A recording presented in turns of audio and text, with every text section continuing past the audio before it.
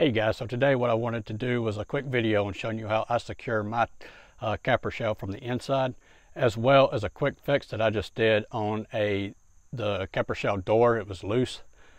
As far as when I shut it, I could still rattle it, and I'll show you that right now. So the latch, it used to be loose and the door would rattle.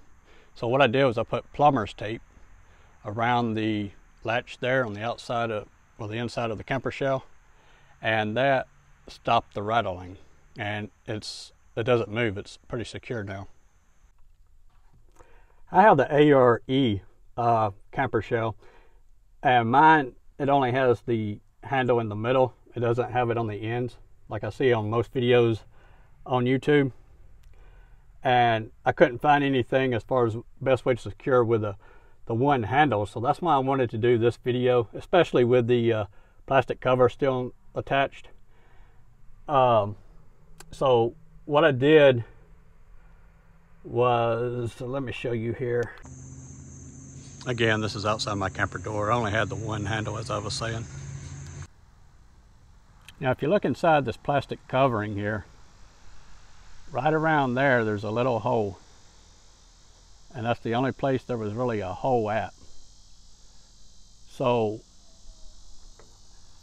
I got another S hook and attached it to a little chain. I measured it out. Okay, now, and I attached that S hook inside that hole with that chain dangling down.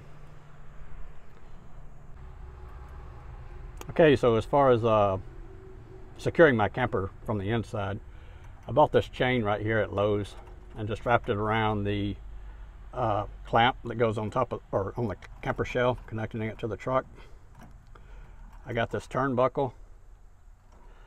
I also bought this S hook, and I closed the ends on both ends after I got the chain in and the turnbuckle through. And I got a S hook that I put right here on the other end, and it's smaller than the other end, but I'm gonna probably eventually replace it. So I'm gonna have to fasten the other one so I can really show you that how secure it gets. But and you put this one in same way, just the opposite side. Turn the turnbuckle.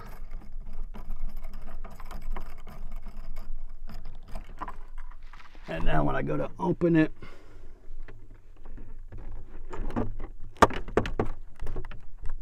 see, it ain't going nowhere.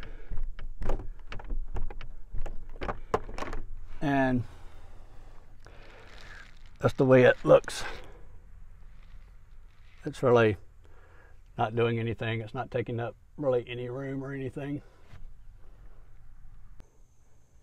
Now when I get on the outside and just show you. See, it's not moving at all. Can't get it to open. So it's pretty secure. And one more thing I did was the plastic piece up here that is inside the door of the camper. I drilled a hole and just put a little S hook. See, it comes right out. But yeah, you just put it like that, and then when you open the door, you can just set the chain up on it.